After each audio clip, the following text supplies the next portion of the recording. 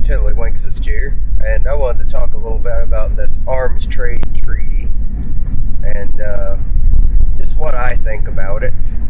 I've read extensively in it, and it looks like basically they're going to be regulating small arms and ammunition from countries outside the United States and regulating what we can export to.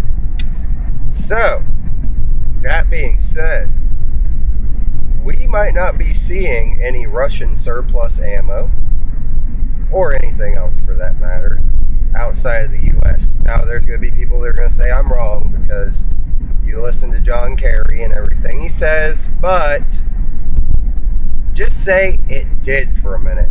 Completely stop us importing stuff from other countries.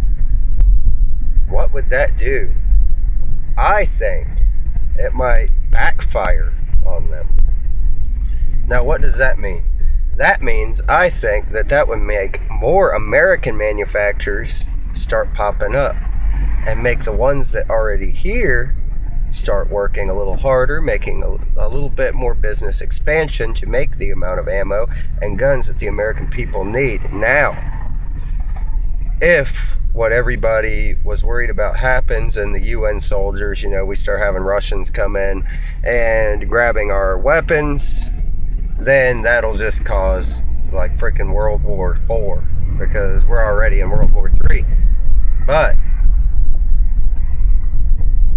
if that does happen, the American people are a force to be reckoned with.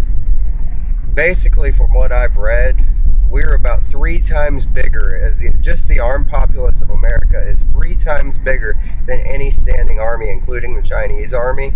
So I'm not too worried about it. But let's just pray this arms trade treaty crap doesn't blow up in our faces and it backfires at them. That's all I'm saying. Alright, Tiddlywinks is signing off.